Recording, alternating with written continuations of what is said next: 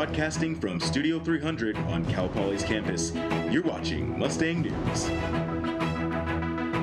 Hello and welcome to Mustang News. I'm Julian Del Gaudio. Today is Wednesday, November 19th, and Mustang News starts now. The Orphalia College of Business has a new faculty member with a lot of experience under her belt. Mary Kelting has been named the new Assistant Dean for the Advancement and External Relations at Cal Poly.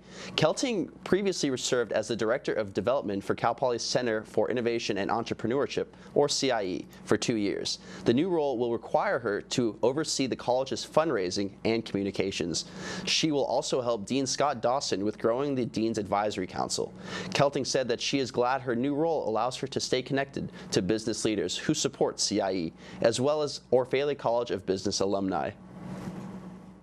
Seeing peers face inequality is not easy, but at the Oxfam Hunger Banquet, students asked their peers to do just that. At the banquet hosted by the Student Community Services Center, students randomly chose a high, middle, or low income tier. The high tier group was given steak, while the low tier was given a half portion of rice to depict the latest poverty statistics. One coordinator said that as hard as it is, enforcing unequal scenarios is worth it to promote change. Shocked expression on the face of a nice young girl who I had to tell to go to the back of the line so the guy in front of her could eat first. That's actually somewhat rewarding because you know that's one more person who might think later like, wow, this is something that has to change. The Hunger Banquet is part of the See the Need Week, ending this Saturday.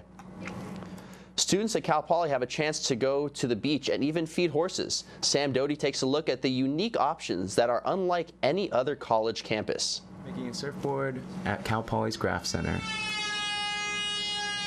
to feeding horses in between classes, seeing professors on horses, and even taking care of calves at the beef unit. Cal Poly students are exposed to the true meaning of the words surf and turf. And during WOW week we went up and hired architecture graveyard, and there was a wild horse, and I had never been that close to a horse in my life, and they were like, yeah, you can pet it, and I was like, this is crazy. And then just cows and stuff on hikes at Serenity Swings, there's just cows there, and you're like, I've never seen a cow that close, it's crazy. So definitely getting an ag experience here that I never would have gotten if I hadn't come to Cal Poly. Students can take courses at Cal Poly that allow them to interact with agriculture firsthand. Cal Poly also has several agricultural entrepreneurships where students can live on campus and take care of the animals. Something that really makes Cal Poly stand out is our learn by doing philosophy, and this beef department, for example, is one of the ways where someone who may not have grown up with the background that I did have the chance to come and experience the agricultural life. Whether you're walking from Poly Canyon Village, going to a Cal Poly baseball game, or simply just parking on campus, you can't help but notice the agriculture Cal Poly has to offer and the atmosphere it creates. What's really neat about San Luis's atmosphere is that we're all a mixture of students coming from different backgrounds, and it gives us each opportunity to experience new things. Sam Doty, Mustang News. Cal Poly's Craft Center or Agricultural Entrepreneurship. Visit calpoly.edu. And one of the largest bands in concert in the county is taking place this Sunday on Cal Poly's campus. Nearly 300 students will be performing at the 2014 Cal Poly Bandfest this weekend. The concert features Cal Poly's Wind Orchestra, Wind Ensemble, and the Mustang Marching Band.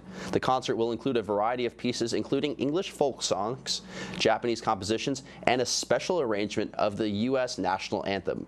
The Mustang Marching Band will feature songs that are often heard at football games.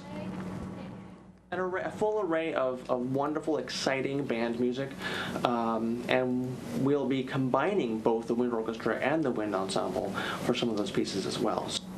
The event is Sunday at 3 p.m. in Harmon Hall at the Performing Arts Center. And now on to our weather.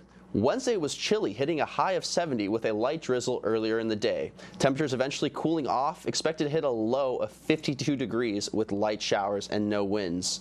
Thursday will remain cold with a high of 63 and a 40% chance of showers with winds up to 10 miles per hour and eventually dropping off to a 52. So bundle up out there if you're projected to go outside. That's about it for Mustang News this Wednesday. You could tune in our weekly half-hour broadcast on Charter Channel 19 and UHTV Channel 4.1. You can also find constant broadcast coverage at MustangNews.net. Have a great day, Cal Poly.